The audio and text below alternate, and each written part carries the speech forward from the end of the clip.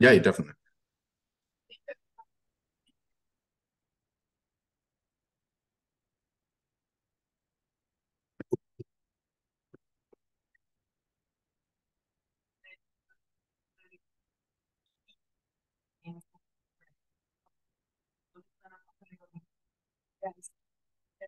Here today with Nemo. Yesterday we had really busy day running things from the lab. So we bring you guys have something to think actually. Okay, thank you for coming. Indeed. And so thank you to Marisa for the invite. It's been we came yesterday and have been having a demo, and we've run a lot of samples already with a number of different groups. And this is a tool that can really be used by anyone who is sorry, I'm moving that up. Well, I don't know why you guys are seeing that. There we go. This is a tool that can really be used by anyone who's working with what you can think of as a nanoparticle, be it an exosome or extracellular vesicle, viruses in solution, inorganic metal nanoparticles, liposomes, and other lipid nanoparticles like nanomedicine structures. All those are good candidates for analysis on the nanoanalyzer. And as we go into the presentation, there's a lot of other techniques out there.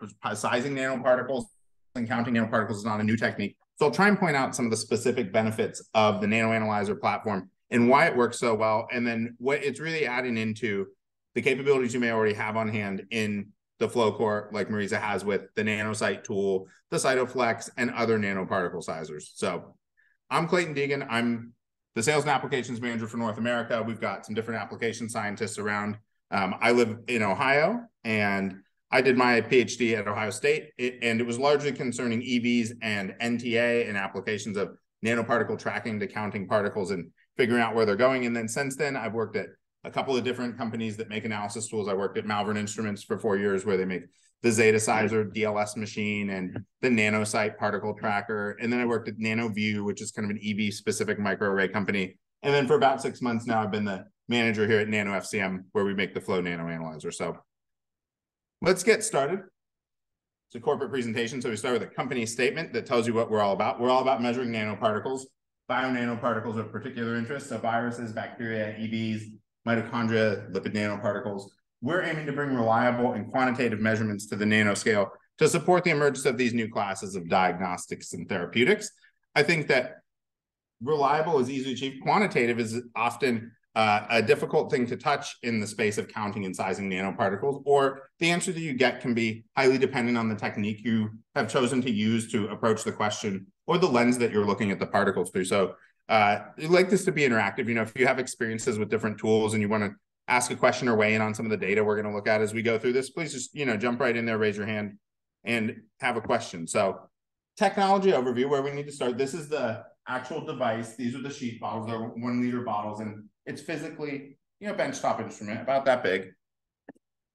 And what we're really doing is combining the physical and the phenotyping into a single measurement at the single particle level. So we're resolving single nanoparticles when we're interpreting their characteristics like their size. We're akin to AFM or TEM or nanoparticle tracking analysis or RPS, in that we're sensing the particles as individual nanoparticles when they interact with the detectors. And then on the phenotyping side, we're showing the window on flow cytometry, because when we're doing that, we're able to trigger these single particles, and then we have highly sensitive fluorescence detectors that can let us treat them like they're cells, and then we can practically exploit a lot of intuitive labeling methods that we'll talk about to gather more information about the particles. And you may say, I've tried this before, and labeling the nanoparticles is difficult, and I often am able to size them or count them on other tools, but I can't detect any of these fluorescent characteristics. And I can assure you that the fluorescence detection here will reveal that a lot of those experiments you've tried in the past probably did work, and it really is a sensitivity issue to the fluorescence that makes it difficult to see that the particles are labeled. So what are the key characteristics that let the NanoFCM achieve this for nanoparticles as opposed to cells? It's a little tricky because it's nanoflow cytometry, but we're not actually doing any real flow cytometry in terms of cells. The sample consumption is less than 1 microliter, and what it does is it goes up on a capillary. I'll pause the video for a second.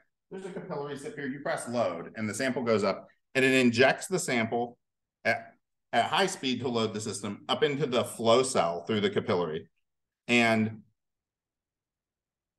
first, for the sensitivity, is that in the flow cell, there's only one optics line for scattering. There's not a delay between the lasers or a timing gap for the different excitations. There's one place where the photons from the scattering and the photons from any fluorescence can be emitted, and they can only go down one optics line to the two configurable fluorescence detectors or the side scatter detector. Because it's geared around nanoparticles, we actually have the detector bodies are the same. They're all akin to APDs or PMTs, but they're truly single photon counters. They're highly sensitized to small amounts of light, which is what you need when you're going to measure nanoparticles. The second characteristic of the machine is that the flow itself of the particle stream is actually confined in a capillary and then injected into a flow cell. And that leads to this physical situation on the left, where we point out that there's a very small sample stream streaming through the laser beam, even though the laser is more of a macro scale. That small sample stream at very slow flow rates, things on the nanoliters per minute scale, leads to long dwell times in the laser for these small particles. And that lets us collect these different pieces of information based on the light they scatter. So this is a normal experiment lab. The top detectors, just detecting side scatter in arbitrary scattering units. We'll discuss more about how we turn those into different sizes. And then you're always detecting, if you see particles or not, you're always detecting on the fluorescence detectors whether there is fluorescent peaks floating by. And when you see nice little peaks going by, that's how we know we're seeing single particles go by. If we put a bunch of stuff in there, you'll just see the whole detector will just tell you that there's lots of stuff in there, not make nice single peaks like that. So sample flow rate's a big deal. The sensitivity of the detector is a big deal, and the fluidics design is a big deal, and why this works so routinely for nanoparticles and the way the flow cytometers work for cells. So in that way, we're not really going to live in the conventional flow cytometry range. We could get away with mitochondria, but they're often accomplished on a sensitive conventional mammalian cells, not what we're going to use. We're going to take all those principles and apply them at the small end to lipoproteins, EVs, viruses. Anything under 400 nanometers is a really good candidate to be able to count and accurately size.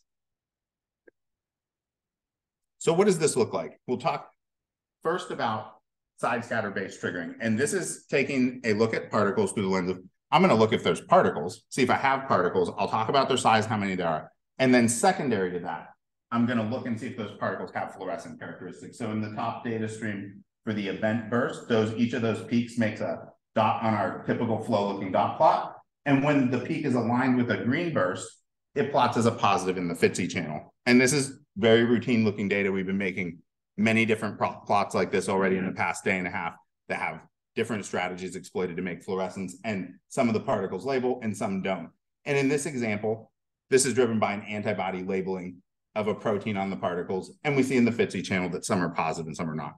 The nice thing here is you can not detect with the scatter detector. If you had things that were small or free in solution, you can use it the other way and say, I don't see that these are particles, but in fact, I'll show you that I have different fluorescent characteristics available. You can gather that data too. You don't have to trigger the scatter channel to utilize the machine. And we'll see examples of that coming up. So what type of samples do fit? If you are making any type of synthetic particle in a solution, you need nothing more than to dilute the sample into the appropriate range to gather data about it without labeling it. That's it. If you're making them in a solution, you're forming particles, you just need dilution. If you are getting particles made by cells, you need to do the normal types of things you would do from conditioned media or biofluids, which starts at isolation, mainly because if you just look for particles, you always see particles, but knowing that they're the ones you want, those isolation steps are important. So label-free analysis, can you put conditioned media in and see if it has particles and label them? You can. Biofluids, there are often many, many other particles that are totally extraneous to vesicles. They need to be isolated. Conditioned media, you kind of get an option. For label-free, that means not labeled. You can just, at that point, it's basically like a nanosite or DLS. You put the sample in, you collect the data. A couple minutes later, you're done. If you're staining, you can either go through a free dye removal step. Most commonly now, we're actually staining at high particle concentrations and then diluting the sample down into the measurement range, which at the same time, the antibody will fall, or the stain will fall into a not detectable range of concentration. So we're able to actually not need to do the free dye removal, just do the staining step and dilute the sample further.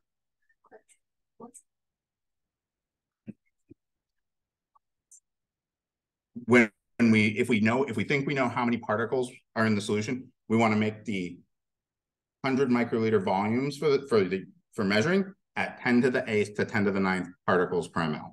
So very similar to what you would try and put on the flow or the NTA anyway, in terms of particle concentration. And if you don't know, you can just make a 10-fold, 100-fold, 1,000-fold dilution and sit there and inject them until you clearly resolve the particles on the detector as single peaks. So sample acquisition in the label free, you're going to get concentration and size without doing anything else. You walk up with a big stack of samples, you didn't label them. Concentration and size do not require any sort of labeling at all. And when you do label, you'll retrieve the concentration and size for those labeled particles alongside the total anyway. And then characterization via fluorescence is the main exploitation, whether the particles are synthetic or not.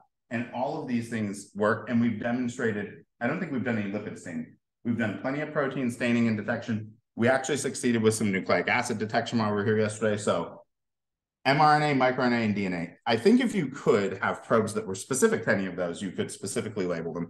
What most people do on this platform is exploit somewhat non-specific DNA or RNA intercalating dyes and generically say that the particles are positive or negative for these nucleic acids in general, not sequence specific. That's very well reported in the literature. That's a very common application for all of our lipid nanoparticle users, people that are forming those particles that are known to have cargoes. They'll use those methods to demonstrate that their therapeutic is highly loaded with the RNA cargoes. Protein labeling, you can have the cells do it for you by tagging them with like GFP type structures, works very easily. RFP works well. Antibodies absolutely work. We use FTSE and APC conjugated antibodies all the time. You can find numerous, we're going to see examples and find numerous examples in the literature. And then lipids, since it's in solution and they're still fully hydrated, most lipid dyes will properly intercalate the particles. And then you can know, I have a particle of size X, it has lipids and it has proteins on it, or it has nucleic acids and it has lipids, more commonly for the LNP groups. This is a mixed slide. I don't love this slide, but they asked me to give it. So we start with kind of not really relevant side scatter sensitivity plot where we show things that you won't normally run to describe the sensitivity. Practically, you'll run what you see on the right here all the time. You'll run a truly mixed size standard every day that is mixed to that degree in the same sample.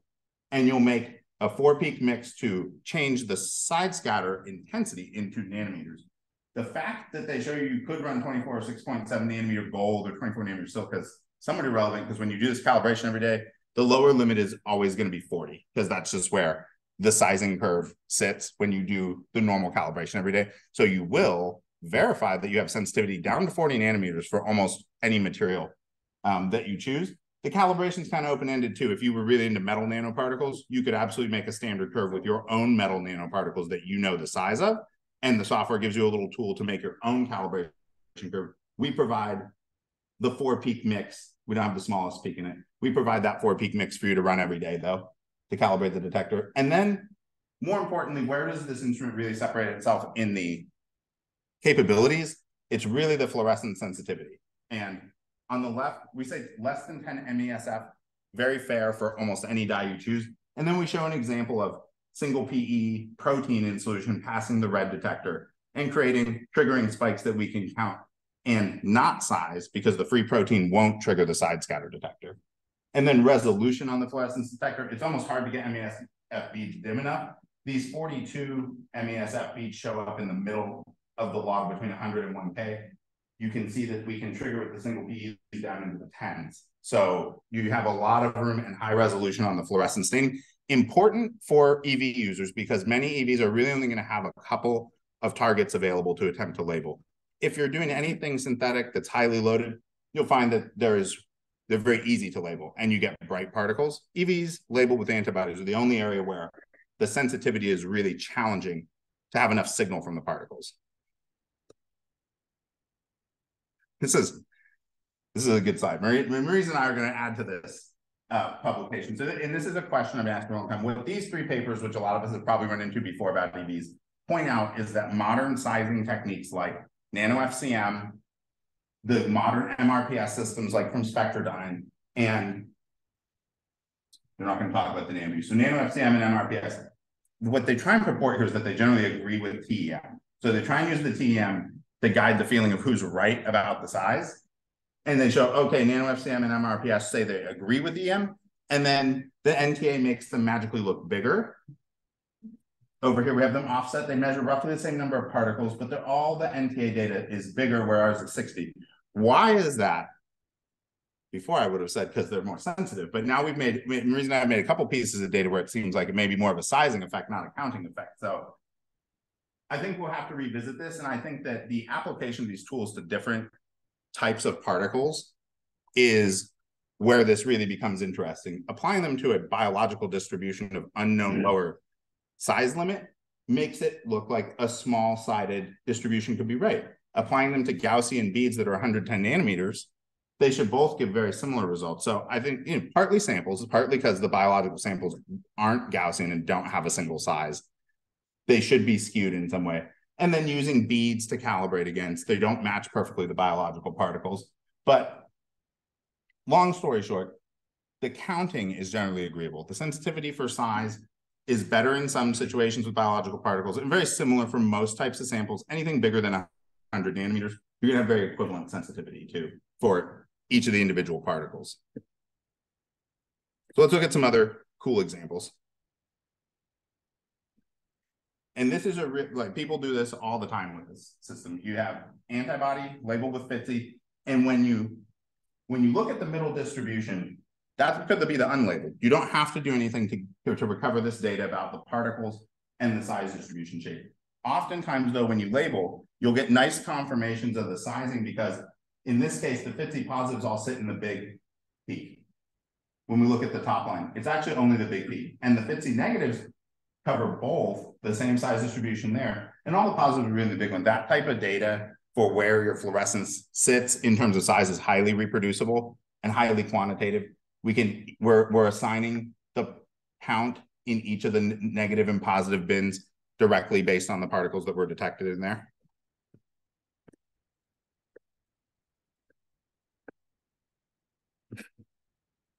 This is a common one for actual real isolated plasma, isolated by all these different, you got platelet-free, ultracentrifugation, exoquick, PEI, QEV, UF, etc. What do we see first? We've sampled a lot of particles over there. The size distributions are not really appreciably different, except in the UC where we see they get a little bigger to the right. And then they stained a number of different markers here that are, we all see all the time, CD9, 6381. These are broadly displayed tetraspanin markers on a lot of different cells. But when we look in plasma and we've isolated EVs, which of these markers is actually the most prevalent on nanoparticles? Many of them are not highly prevalent among all particles at all because there's many particles in plasma that are not EVs. But actually, it's kind of intuitive. The CD235A, or the red blood cell marker, is the most common among nanoparticles because it's the most common cell. And then it descends from there, and you can see the platelets, and you can see some CD144 and the phosphatidylserine. But actually, 963, are they there? There's a lot. Like there's billions of particles in the bloodstream, but it's not the most numerous, and they are really in plasma highly heterogeneous.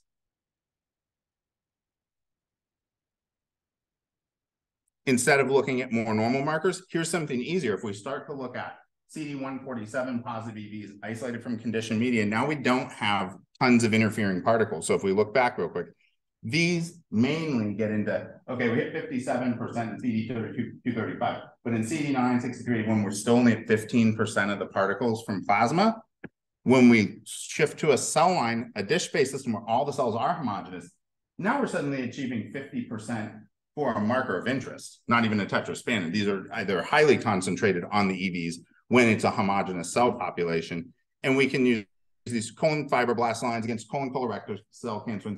There's a lot of publications about CD147, the don't eat me type signal. And they're showing these two cell lines. Okay, we see it in blots. We see there's a lot of 147, and we actually can identify it on all these individual EVs in those. And then they do small number of patients with the CD147 plus EVs isolated from plasma, back down to 15.4%. You're not going to get a lot of them even doing the isolation because it's not from a homogeneous cell population. But they show this nice little chart with the difference between the healthy donors and the colorectal cancer patients. And this was published a few years ago and continues today.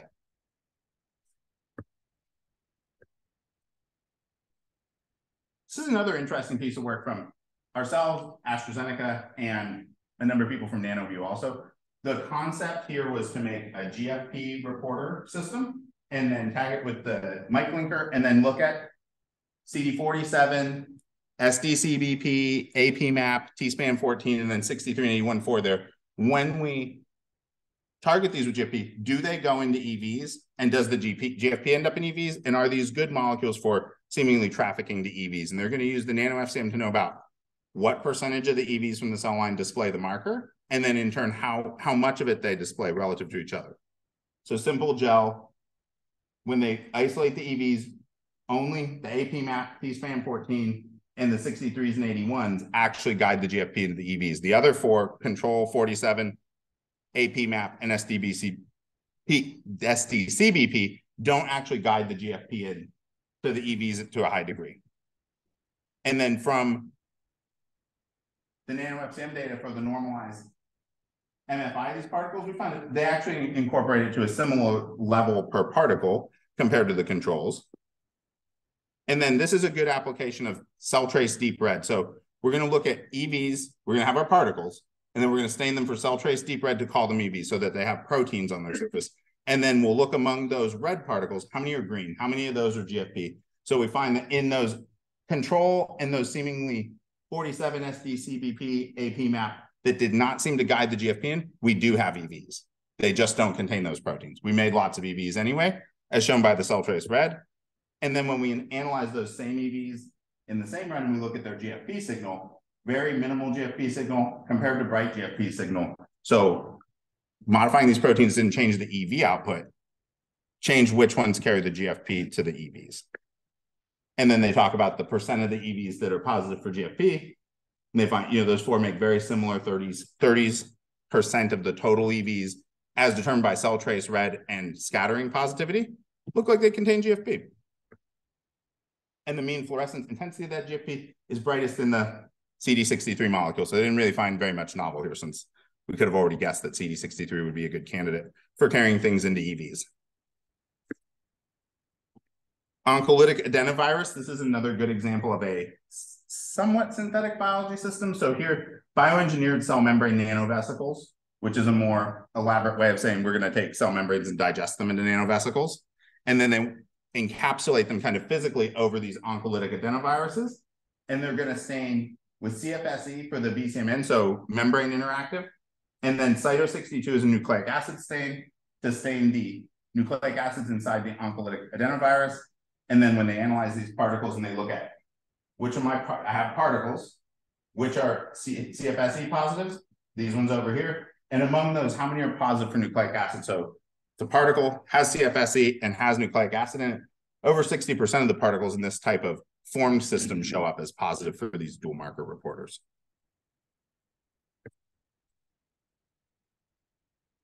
This is we've actually looked at this aspect. So we've been talking a lot about triggering based on particles being present. Do I have particles?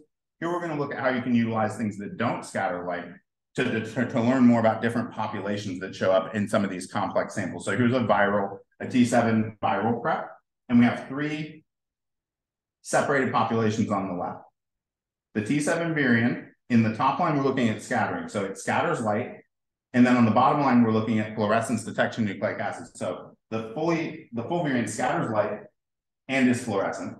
The empty capsid scatters light, and the blue trace on top is not fluorescent.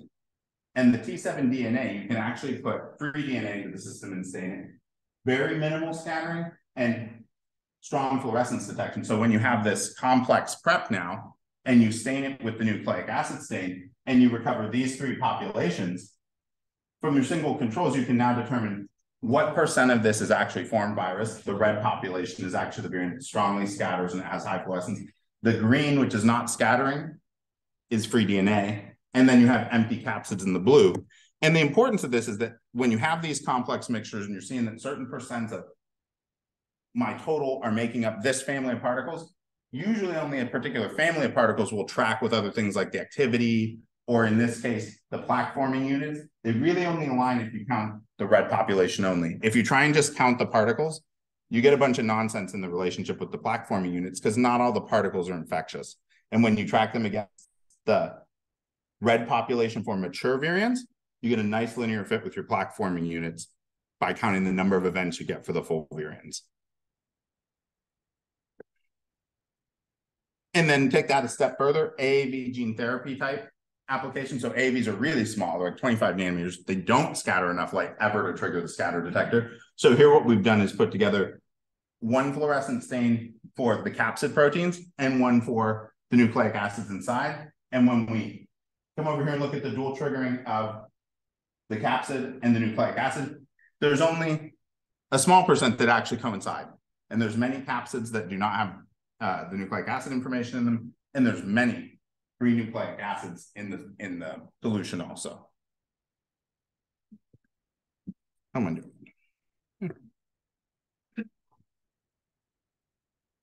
This is another type of liposome. We're supposed to see some liposomes this afternoon. And this gets into the chart at the right. We'll touch on pretty straightforward on the left. Loading demonstrated by detection of the side scatter. We know we've got particles. And then the red bursts are actually intrinsic fluorescence from doxorubicin drug loaded inside of these particles. So you can see you have total liposomes. You have 70% loading in this synthetic particle formation where 70% of the particles you can detect have a size and are loaded with the drug. What's interesting is in the blue, if we look up at the top curve, we see that silica nanoparticle, SNIP's calibration curve. That's the same type of calibration curve that you'll make all the time for use with your particles. So you put those in, you'll have a calibration curve, and then you'll insert your particles, and they will then be fit to that curve based on the light scattering. There's nothing inherently wrong with that. The reporting for the equivalent size of a silica sphere is perfectly accurate for what it is. But sometimes we could ask, is that physically representative? And I think there's some reason I'm going to investigate more. What we can see here is in the red trace, these are the liposomes from the left. And this group has formed them at different sizes and then made a different calibration curve out of their hollow particles that are getting bigger. And what do we notice? The light scattering response to that curve, while it is still have a shape, is not equivalent to the change that goes on in our solid silicon nanoparticles when they grow as kind of a cubic for mass. And we have these hollow liposomes growing. The change in scattering signal is nearly equivalent to the silica curve. So what would happen if you put the biggest peak in for your liposomes and you knew they were 110? What size would it think they are? It would come up here and it would match the scattering to this curve, and it would report that they're 85. So the report that they're equivalent to the 85 nanometer silica is perfectly accurate based on what was measured. Is it the most physically representative method of reporting the size? That's why we leave open-ended the calibration aspects. We provide you the silica to make that curve all the time. If you have the sophisticated methods of forming different particles that are really relevant to what you do at different sizes you're confident in, you can absolutely make your own curve for interpreting the size too. And then they correlate the number of molecules of DOX versus the fluorescence burst area by doing different loadings.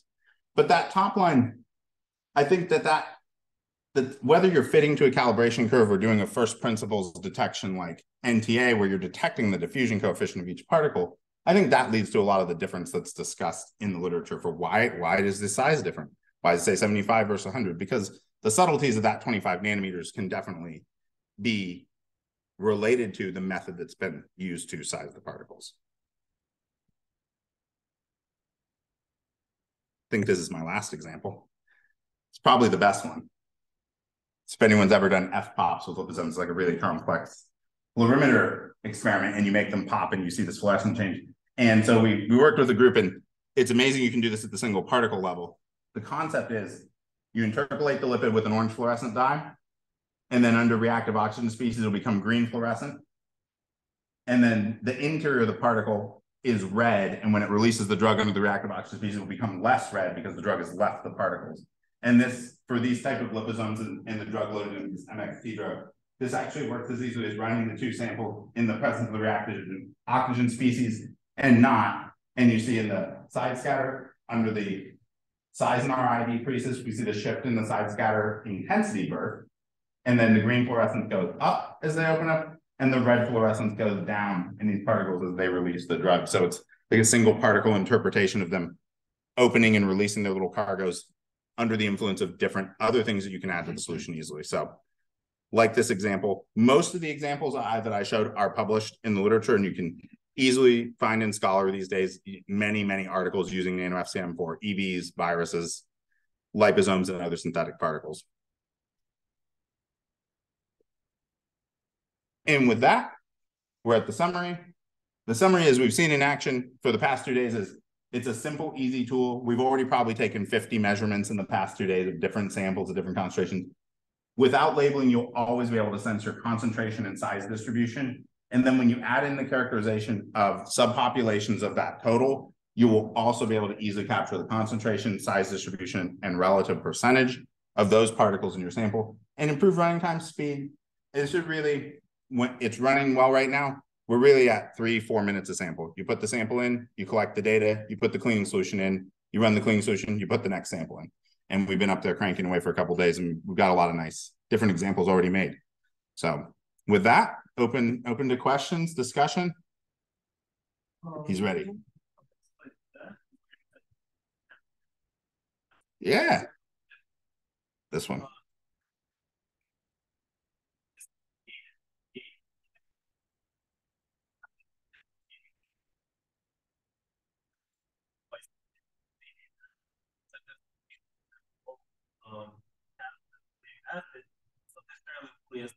Particle. Maybe, you know, a piece of nucleic acid happened to have, which you could then do additional gating without. Can you do that?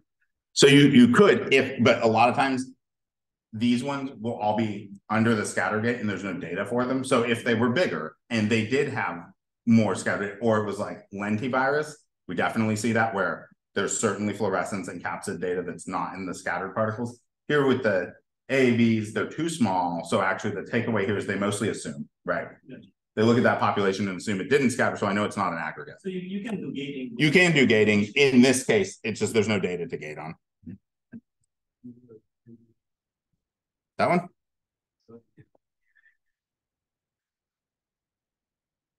Not until you get really big pieces. So there's an example where they even have 6,000 kilobase pieces and they do not trigger the scatter while strongly triggering the fluorescence channel.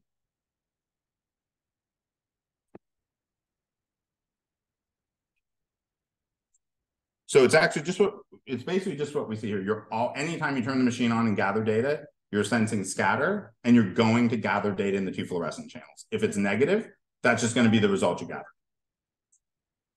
Two fluorescence, 1 for scattering. And they're going to be FITC, APC like. We do have PE. So you can do FITC, PE in there. Yeah. You can't do PE, APC. You can do FITC and PE. If you have P, because the filter only comes out of 1 detector, and the same one that takes the APC filter, you have to put PE in there. Because you can't switch it out of the other. There's not a physical reason, except that the other one's glued in. The detector itself is the same. The detector body is the same. The one that has the switchable filter, that has to be PE or APC.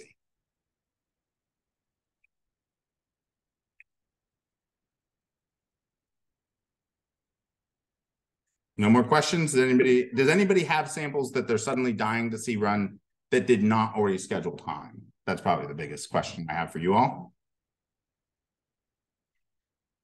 That's good, because I've been seeing a lot of people. I've seen a number of your faces up there running samples, so that's completely fine. That's a completely reasonable answer. A good answer for someone like me who's leaving later.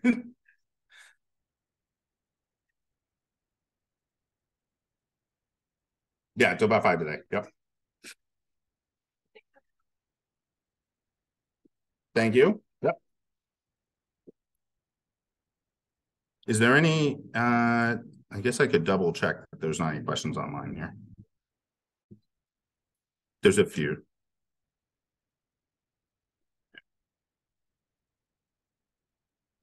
I'm going to try to precipitate the PBS. Oh, sure, because it takes that, doesn't take that short amount. Yeah, it should be fine, because only one sample. Yeah, if you prepare it, just bring it back. Hi. Understand. So it's something the virus that's too small, because the virus that we're studying, they're about 30 nanometers. I think on a slide you said it was between 20, 25. Yeah. You can only do like under 50. It's like under really 50, under light, 50. It's light scattering. Yeah, the light scattering won't. So you'll have to diet somehow to. Yeah, if you want to eat. Yeah, exactly. Okay. Exactly. And you can either stain it somehow. Viruses are harder because if you try and GFP fusion them, like they don't form correctly and stuff, right? So staining them after the fact is generally the main strategy that people use. Okay. And you said like the cutoff point would be like 50. If it's below 50 nanometers, then It's the scatter is going to be a scatter. It's going to be a struggle in the scatter. And if it's over 50 nanometers, it really will work and it's easy. Okay. And if it's under, for viruses, it just, you don't see much. So then it becomes inference that the dual signal, you assume, since I didn't see it in the scatter, I'll go ahead and assume it's at most a doublet, maybe, like it's probably a singlet of my particles at 30. And then if you start to trigger the scatter thing, then you know that those ones aren't singlets, right? And you're like, okay, I triggered the scatter. It can't be a 50 nanometer particle. Okay. So it depends on your interest in doing that, but you do have to have dyes. Okay. Is it cool if I get your card or something? Yeah. Antibody dye? Yeah, antibody, right. Like the capsid stains are generally antibodies. Yeah. Let me see. Okay. One? There was one, yeah. 30.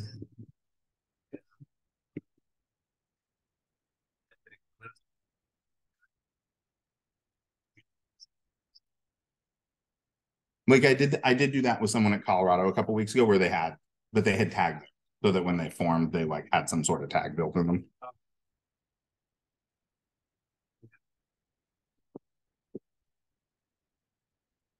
Nothing. No, I do not have one, but Marina definitely have one.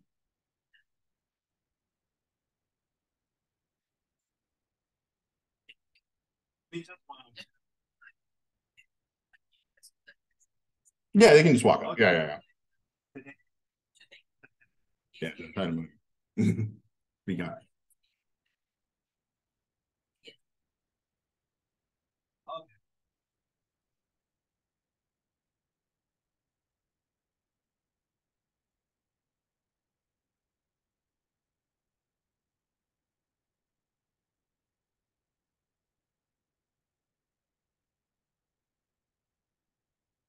People like that. And then they get a half hour of talking and then